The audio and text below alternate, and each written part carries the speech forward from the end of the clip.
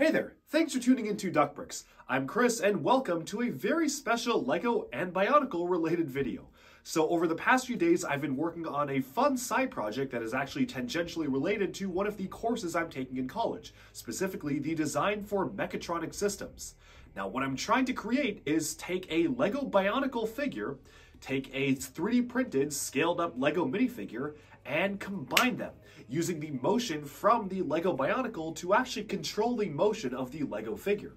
Now I figured that since this is obviously something I am doing a little bit for class, but is related enough to LEGO, I figured why not just make a full Duckbricks video on it and actually make this really cool, put a lot of work into it, and showcase the final project. So that's why I'm here, to walk you through the process of creating what I just showed you, controlling the movement of a giant 3D printed LEGO minifigure with a standard LEGO Bionicle. So without further ado, let's just jump right in. I'll explain my creation process, and maybe if you're an electrical engineer or someone who just wants to learn a little bit more about circuitry, design, servo motors, and mechatronics, you might be able to learn something from this and maybe even create something like this yourselves. So I hope you enjoy. Let's dive right in right now. Alright, so let's just get right into this. For this project, I essentially wanted to control this giant 3D printed LEGO minifigure by moving the arm and head of the LEGO Bionicle buildable figure toy, specifically Toa Kopaka from 2001. Now, I had originally had some other plans for this, such as creating a giant 3D printed Great Spirit robot to control, but unfortunately, I just ran out of time because I essentially had a day and a half to make this, so I figured why not just cut my losses and still create something fairly cool from what I had around me. So, to do so, I had to draw from the existing library of LEGO Part 3D models. LDraw is a really great site that categorizes a ton of different LEGO elements, and a lot of existing LEGO pieces are already fully 3D modeled there. From LDraw, you can actually export these 3D models as STLs, which are basically the file format you're going to want to be manipulating to either modify the CAD model or computer-aided design model, as well as actually 3D print the model itself. So essentially, I took the standard Bionicle Toa Mata torso and created mounts for the specific controls I wanted to use to actually create input for my movement. For the input, I used a device called a potentiometer. This is usually something that just reads in exactly what values you're actually twisting the long stem of the potentiometer to be, so I had to take this, which was one of the smallest components I could get for the control aspect, and figure out how to implement it into the Bionicle 3D part number. So I took LEGO part ID 32489, which is the standard 2001 Bionicle Toa torso element, and brought it into my 3D modeling software of choice, Rhino. From there, I used a site called SnapEDA to find the exact potentiometer model I needed and import the STL file into Rhino. For those of you who don't know, SnapEDA is basically the LDraw of just electrical components. If an electrical component exists out there, the odds are very high it's already been 3D modeled on SnapEDA. All you have to do is search up the part number and you can find the exact part you're looking for. So this was really helpful because immediately in my 3D environment I had the exact scale of the Toa Mata torso and the exact scale of the potentiometer I was using to control the input. So that already allowed me to have this playground to figure out exactly how I wanted to mount these. So, as you can see here, the control input of the body piece is basically at this 1:1 scale for traditional LEGO parts, and I had to modify it to include the potentiometers. This allowed me the ability to enhance the appearance of this control robot with, of course, off-the-shelf LEGO bricks, and just taking the pieces from the Toa Kopaka 2001 set and implementing it in this 3D model. To me, it was really important to retain the original shape and look and feel of this torso element, while only making a few minor modifications to actually fit the potentiometers. So from there, basically, I just created a few mounts, had to change the tolerances a little bit to make sure I could 3D print it all okay, and the next step was then to 3D model the potentiometer to LEGO axle converter.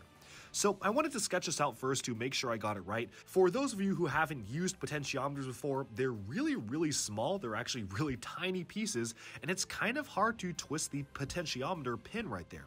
So I wanted to make it such that when I actually move the arm, or the axle in this case, of the arm or the head of Kopaka, it would actually twist the potentiometer reliably. And as such, I had to create a very precise adapter to attach the LEGO Technic axles to the potentiometers themselves.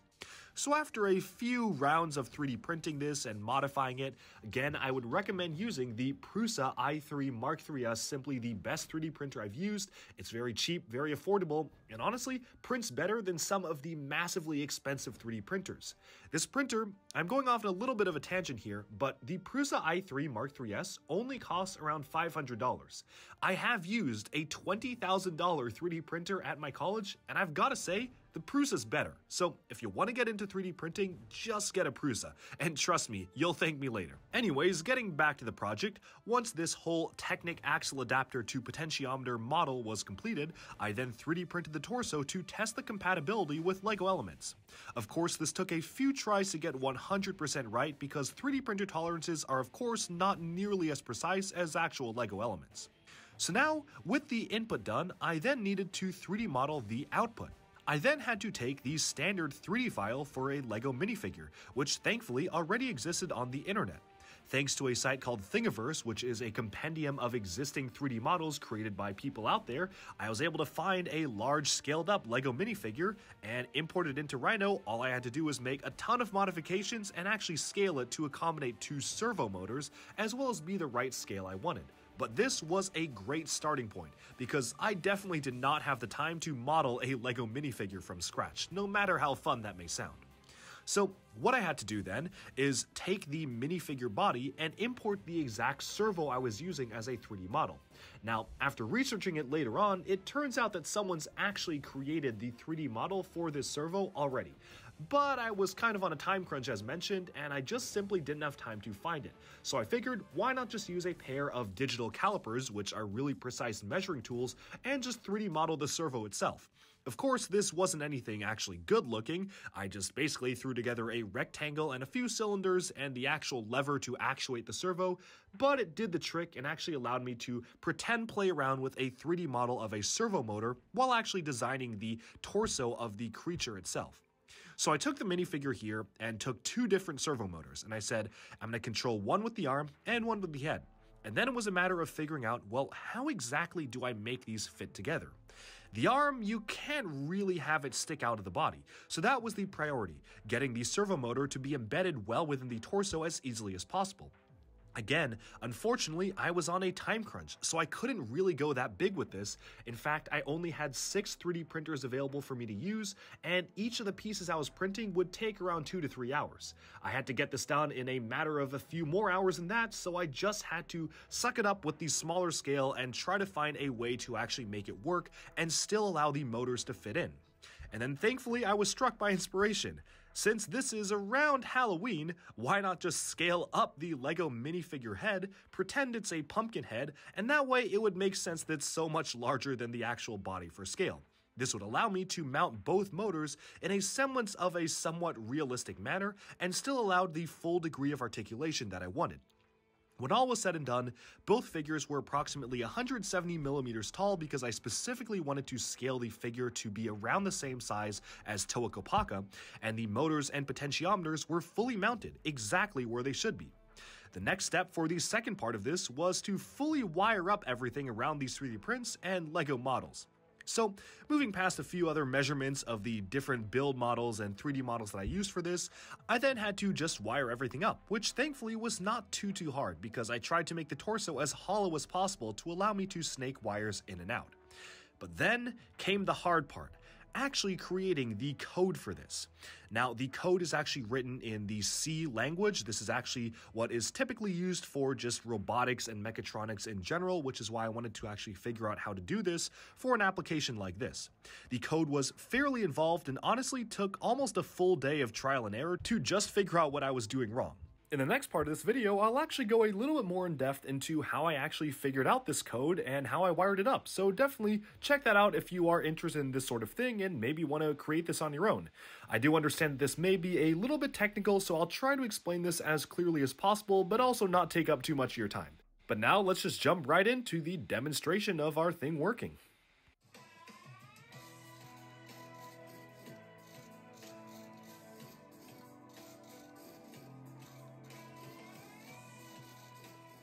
So here we've got my setup right here. I have got the Bionicle figure, specifically Kopaka Toe of Ice, and my 3D printed large-scale LEGO minifigure. The text that says Meme 510 is actually for one of my college classes, a mechatronics class, which I was originally developing this for and decided to actually go a little bit further and make this a full duck bricked video because it was just kind of a cool thing to show. So I'm going to plug in power to the motors right now so you can see it fully working. What's really cool is you can see as I rotate Kopaka's head here, I have a motor inside the 3D printed body that actually spins the head as it should. And the same goes for the arm. So this Bionicle is fully controlling the LEGO minifigure as it should be. Bionicle is the master, of course. And you can see all of the movements are actually copied exactly one-to-one with how I rotate this head. So a lot of interesting applications for this. I originally wanted to do something that was related to the Bionicle Great Spirit robot and have a Bionicle figure controlling a much larger thing, but I just didn't get to 3D model the GSR in time, so I figured that using a minifigure was the next best option. And yes, the face is supposed to look like a pumpkin head. I am not an artist, so take that as you will. I was also on a bit of a time crunch for this, had to throw this together in like 2 days. So in the back here, if you actually are interested in electrical engineering or want to know a little bit more about this, you can see all the way in the back here, I've got this oscilloscope set up. As I move the arms and whatnot, the duty cycle will change. So duty cycle for the yellow one, which is Kopaka's arm here, is at 10% right there. I'm gonna move it a little bit higher, gonna bring it up to 8% and so on. So that's actually how I'm tracking the motion here. The oscilloscope is really powerful because I can read in the exact square wave that is actually being used to control the servo. What is useful about this is because this actually allows me to visualize and help debug if anything was going wrong. For instance, I had an issue with these servos at one point, but all of the values I was reading in from the potentiometers here, which you can see are right there, were reading in correctly from the oscilloscope in the back. So I realized it was just a power issue to these servo motors themselves and not something wrong with my code. I've also got this little debug line here set up. You can see I'm reading in the ADC values for each of the potentiometers. So as I move, say, the arm here, you'll notice the ADC values are actually changing, which is actually a pretty cool thing to track and lets me know that I'm doing it right. Specifically, I'm using the ADC value right here, ADC 5. And if anyone's an electrical engineer here probably will understand exactly what this means, but I'm getting the full range of the motion of the potentiometer from 0 all the way up to around 1023. It's a little easier when I turn his head. Sorry, Kopaka, gotta break your neck a little bit here because you can really see the ADC values going 1023 like so. And as I turn it all the way around, we're gonna get all the way down to 0 on the ADC 6 value there, which actually shows that the potentiometer is reading in the exact level of motion, which actually does take a significant bit of coding and design and whatsoever. So in the back here, you've actually got the circuit. I have this all hooked up almost like in the Iron Man scene where they had to create the Iron Man robot but had to hook up a massive external battery to it. That's kind of what this one feels like. A lot of different circuitry and whatnot mixed around in here. I'm actually going to turn the motors off for now just so I can show you this a little bit more clearly. So I've got this set up here, a few potentiometers here to help debug, but for the most part, this is just probably a little bit more complicated than it looks. I'm using a teensy board right here to read in all of the input. These gray readers here are connected to the oscilloscope or the oscilloscope to actually read in my values. And I've also got a ton of other wires here that actually all connect up this whole circuit. So the way this works are these servos inside the Meme 510 little minifigure here are powered separately from the teensy by this external battery pack right here. These signals to the servos are actually going through op amps, which are set up in the follower or buffer mode to help with the signal for the servos.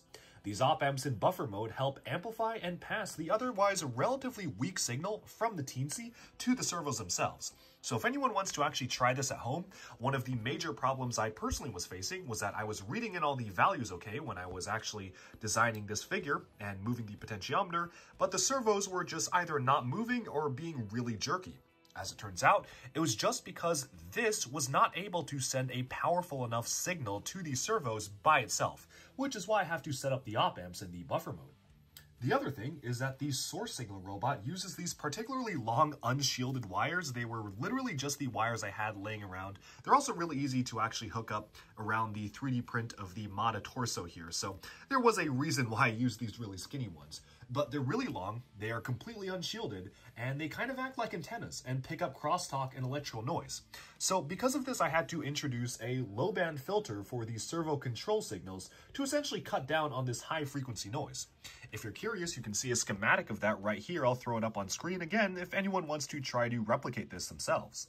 Additionally, I added some larger capacitors at around 47 to 100 UF to each of the power supplies, V1 and V2, which are specifically for interfacing with both the Teensy as well as the power rails to each of the servos. That being said, each of the servos do share a common ground, as does the Teensy, to avoid any odd floating ground issues or noise.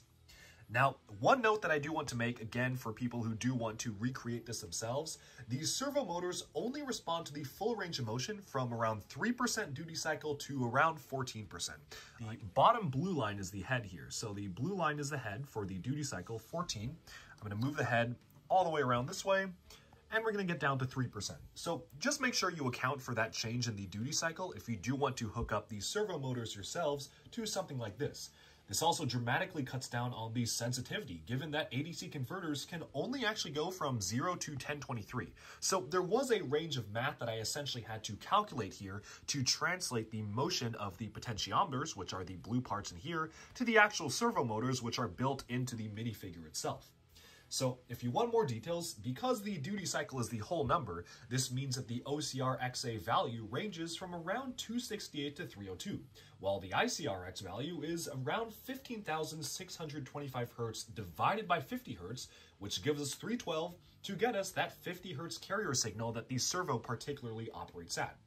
So essentially, for sensitivity, assuming I have 180 degrees of motion, every change to the duty cycle is around 180 degrees divided by 302 minus 268, which is 5.29 degrees per increment, which equates to around 302 minus 268, 34 increments. So again, if you actually want to do this yourself, I would highly recommend to actually look into this because you can have this issue of trying to translate the exact motion. That was probably one of the hardest things you can see, just getting the arm to move perfectly right when I move it up and down here and actually getting the degree of freedom. You're probably going to have to play around with it just a little bit to make sure that this gets 100% right.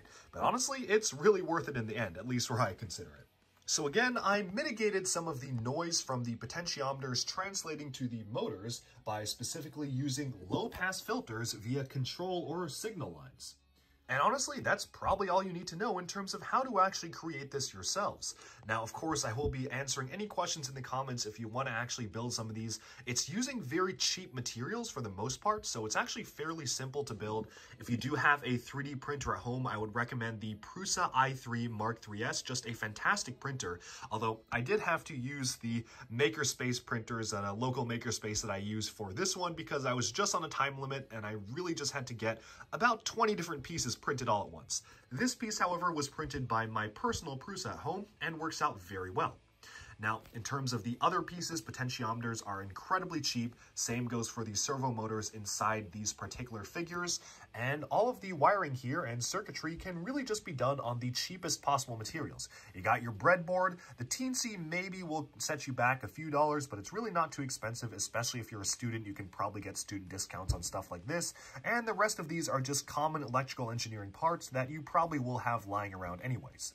The oscilloscope is probably the most expensive thing of this lot, and you really don't need it unless you plan to significantly debug this, but if you set it up the way that I've set it up in my circuit diagram, you could probably do this yourself without the oscilloscope at all.